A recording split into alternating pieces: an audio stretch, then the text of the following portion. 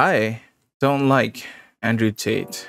Mungkin ada daripada korang akan rasa yang sebab aku buat konten banyak around me pushing the idea of what an ideal man is, which is also apa yang Andrew Tate is also pushing, tapi from his own point of view. But honestly, man, I don't like Andrew Tate.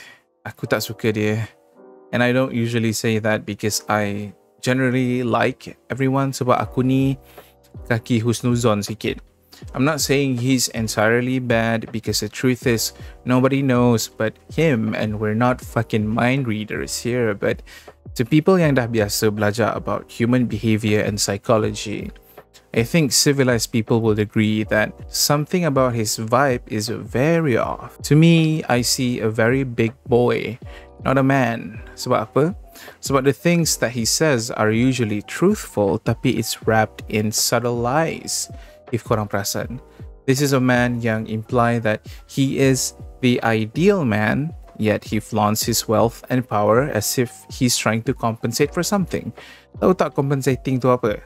It's like bila kau cakap ke orang yang konek kau besar that you have a really big penis, when in truth kau tahu yang you have a very small dick. I mean, we're all Asians here. Tak ada nak malu pun if our average dick size is smaller compared to the rest of the world, but you get what I'm trying to say, right? Andrew fucking Tate does not feel like a genuine person. Aku ada cakap awal tadi that I don't think he's entirely bad.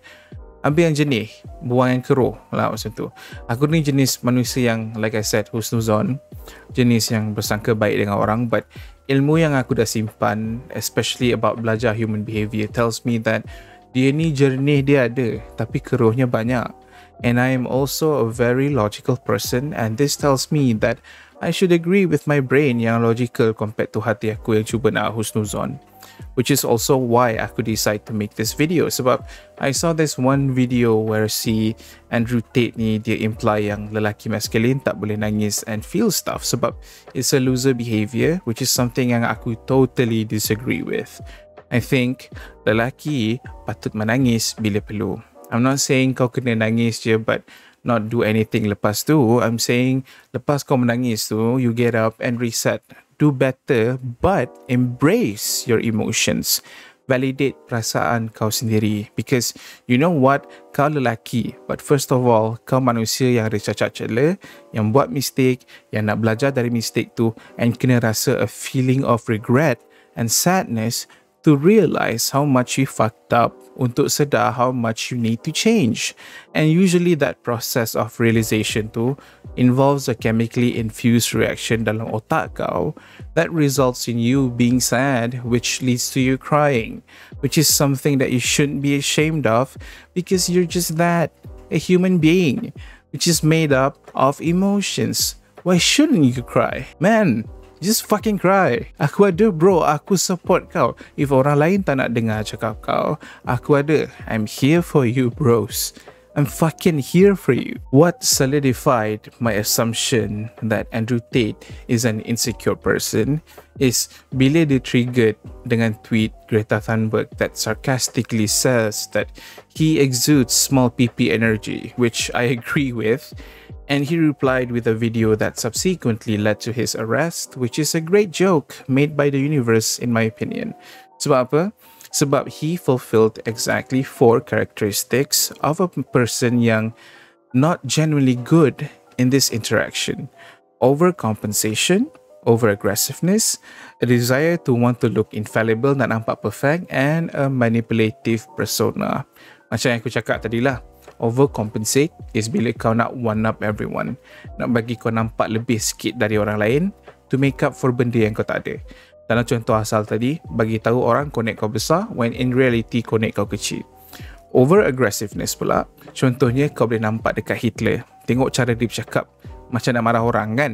I mean, I know kau nak naikkan semangat orang, tapi bila kau bercakap in that tone while screaming about trying to destroy something else, that is over aggressive. He also nak nampak perfect, tak nak nampak dekat public yang kau bermasalah. And lastly, he's good at manipulating people. In this one interaction dengan Greta Thunberg, he showed that he is insecure, tak nak nampak macam salah apa sebab orang dah gelak kat dia, and he overcompensated by replying a tweet with a video, talks in a very aggressive way, and did so because tak nak orang nampak dia macam buat salah when he has the obvious route of just rolling with it, which will actually make me respect him more. Like I said in an older video, and likely sampai bila lah actually, some people does not want to look like a little bitch, but to not look like a little bitch, they do things that makes them look like a little bitch. And what about the part yang manipulative too? Well, look at you guys fanboying over this man-child. Honestly, benda yang aku paling sedih is bila banyak orang kita yang support Andrew Tate. Like, you guys are not seeing the bigger picture. Trust me. Sure, he was in the podcast where dia puji Islam. Sure, he kept on tweeting Al-Quran. But friends, korang sangat mudah dibeli ke?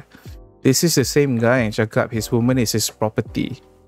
This is also the man yang cakap about not being violent, yet you can feel that he is a very violent person. So now aku dah tengok video ni, what have we learned from Andrew fucking Tate? Jangan overcompensate. Konek kau kecil, you don't have to tell everyone that you have a big dick, but I'm also not telling you to bagi tahu the whole world that konek kau kecil. No, what you should just do is just accept it the way it is. Embrace the truth. Do not overcompensate, sebab orang yang pandai, dia tahu bila kau overcompensate, which tells them that you really do have a small dick. Second, don't be overly aggressive. Specifically untuk lelaki, I will tell you this, aku percaya lelaki memang patut jadi bahaya. Tapi sebagai lelaki, kau nak jadi bahaya, kena ada disiplin juga. Disiplin tu untuk apa? Untuk tak jadi bahaya. Apa yang aku cuba nak sampaikan, orang yang pandai fighting, martial artist ke, MMA fighter ke, they are very dangerous people. They should also have the discipline untuk menahan dari menggunakan that power yang dia ada. So what's the point kau jadi bahaya tapi at the same time tak bahaya? Sebab tugas lelaki adalah melindungi orang lain. We protect each other. We protect our family. We protect our women. We protect our children. We protect other good men. Be the danger, but bila that power tak diperlukan, be as soft as possible. Be a good husband for your wife. Be a good father who shows fatherly love to your daughter. Be a father a son can wish to be in the future. Be a man who does not shame other men when they need to cry. Ketiga, kau tak perlu nampak sempurna. Sebab semua orang tahu satu paradoks yang tak ada orang akan petikai. Practice makes perfect, but no one is perfect. Sebab apa? Sebab true perfection has to be imperfect. In the real world, tak macam dalam movie atau anime, if kau perfect, people will not like you juga. Sebab you're too good to be true. It's impossible to be that perfect. And bila sesuatu itu mustahil, orang tak percaya. So, jangan malu buat silap. Buat salah tu bukti kau manusia. And what makes humanity so beautiful to me is the fact that our flaws is exactly the thing that makes us so complicated and yet so genuine. Oh damn, aku just nak cakap about how aku tak suka Andrew Tate. But yeah, look at me now, berfalsafah out of nowhere. Well, I guess that's it. I hope I will see you guys again some other time. Until then, bye.